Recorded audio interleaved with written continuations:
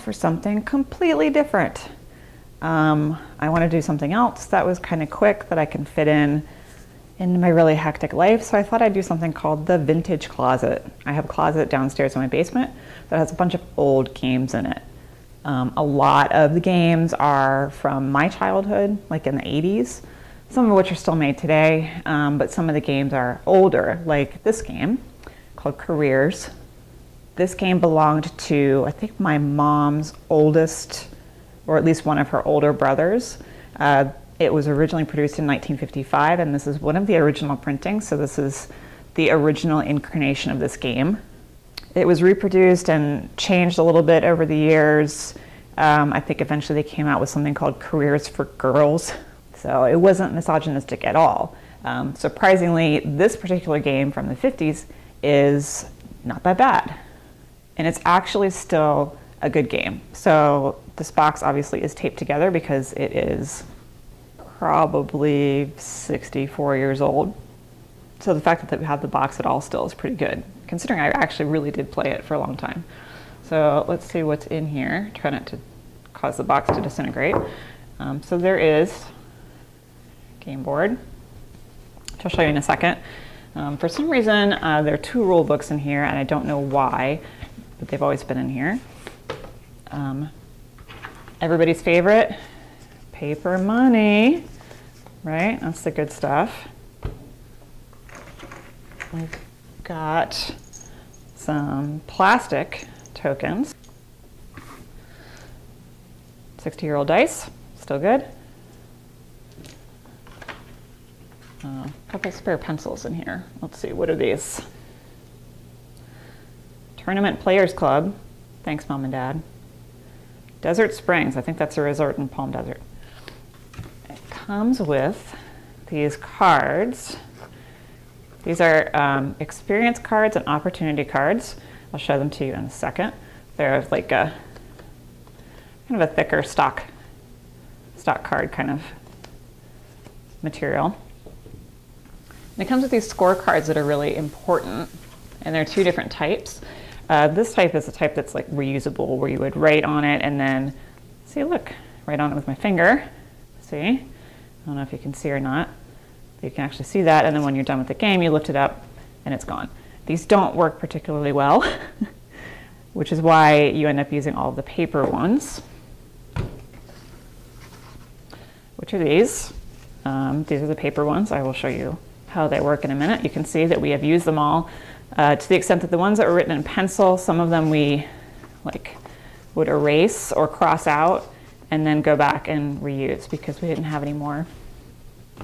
Although it does say in the rule book that additional score pads may be obtained from your local dealer or directly from Parker Brothers. They cost 10 cents each or 6 for 50 cents. I do wonder if you could still get those or not. In any case, someone on Board Game Geek posted a file that has the score sheet so you could print out at home if you wanted to play the game. So here is our game board for Careers. And the goal of the game is going to differ for each person. Let me see if I can find a reasonable sheet that isn't too hard to read. So everyone gets one of these sheets, and the goal is to get 60 points total out of a combination of money, fame, and happiness. But at the beginning of the game, you get to choose what total you're going for. So in this case, whoever was playing was going for 50,000 in money, 5 fame stars, and 5 happiness hearts, which equals 60. But you could do any combination you want. You can do 45, 15, 30, 15, 15. You could do 20, 20, 20. It doesn't matter. But it can affect then the way you play the game, which I think is fairly forward thinking for the time that this game came out. And whatever you make your goal for the game, whatever this is, you write it down and you fold this, and then it's a secret and no one else knows what you're going for in the game. So you are going to know that you want 40,000 in cash. 10 fame stars and 10 happiness hearts, but no one else does. So it is roll and move, but it is a slightly better roll and move than one like you might think about, like Monopoly or something like that. The reason for that being you can get, through the course of the game, experience cards. Mostly you get experience cards by going through different career tracks. Career tracks are these things, where you can get, if you land on one of these spaces, you can go up into it and collect the different things and have different things happen to you. And when you finished it, you get experience. Experience cards give you a choice of moving a certain number of squares instead of rolling the dice. This is really important. Again, kind of ahead of its time. These are really most useful when you're in the career tracks. When you're moving around the outside of the board, you roll 2 dice. But when you're in one of the career tracks, you only roll 1 die. So being able to choose, instead of rolling a die, move 2 spaces, move 1 space, in order to land on a space that will help you further your particular goal for the game, that's really helpful. But the different career tracks you can go through are farming, you can go to college and get a degree, join big business, go to sea, run for office, politics, enter Hollywood, go prospecting, that's uranium prospecting, and an expedition to the moon. The most profitable, I think, is usually uranium. You don't get much from going to sea, but you have a chance to get a lot of hearts or happiness. In the politician track, you can get lots of fame. So when you're playing the game, you kind of look and see which careers might net you the most points that you need for your particular goal. And you'll see all around the board, there are these spaces called opportunity knocks. They will give you an opportunity card. Opportunity cards, that's not a good one, will let you jump directly to a career to start it. Opportunity to enter politics. And all of the career spaces have a prerequisite for being able to get in. Like going to college, you need to have money for tuition. If you join big business, you have to have either a college degree, so you would have had to completed this, or a $500 employment fee, or have done it before. So each of them has different requirements in order to enter that career.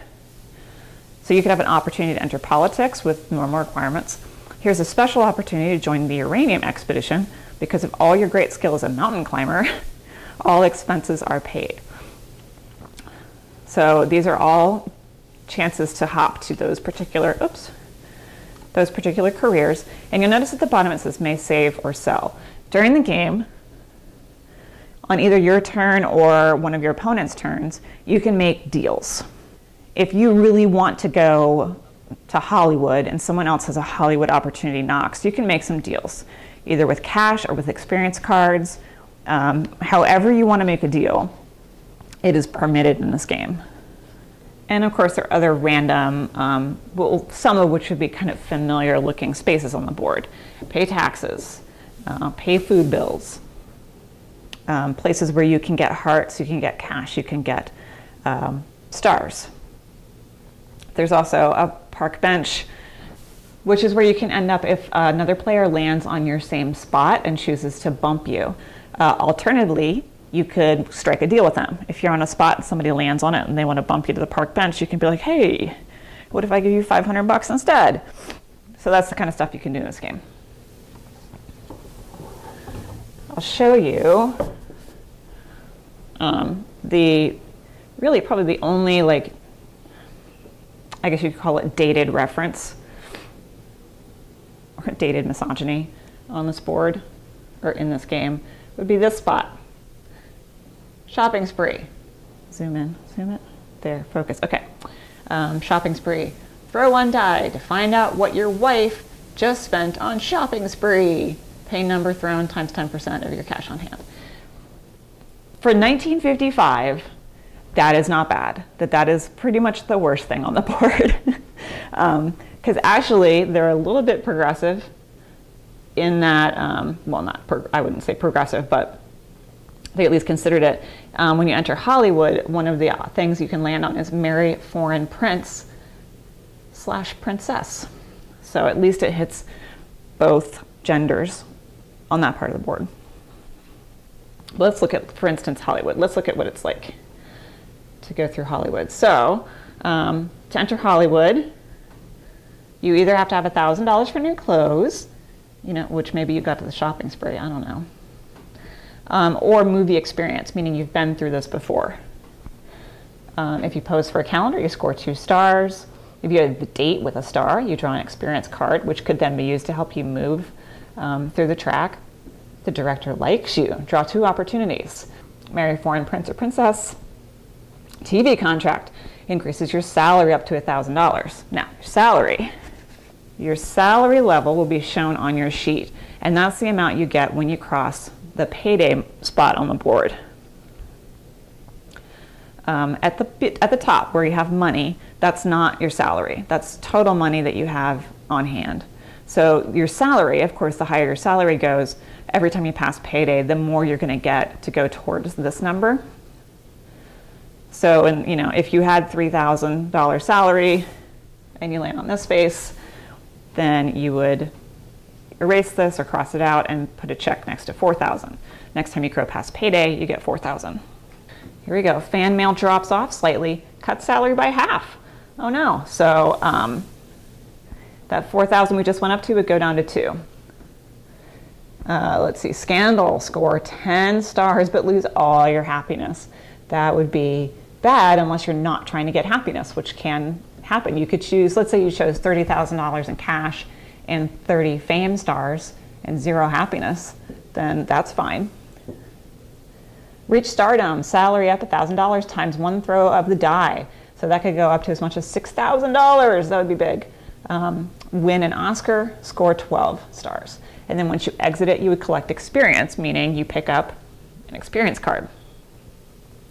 It also means the next time you go around or land on this space, you could go enter Hollywood for free.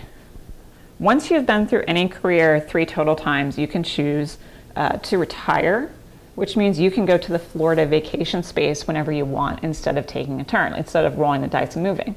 In Florida vacation, you score 4 hearts when you land here and 2 hearts each time you stay. And you can stay on throws of 7 or less, but you may leave on any throw. So if you're on that space, you roll a 5, you can choose to stay or go. You roll an 11, you have to move.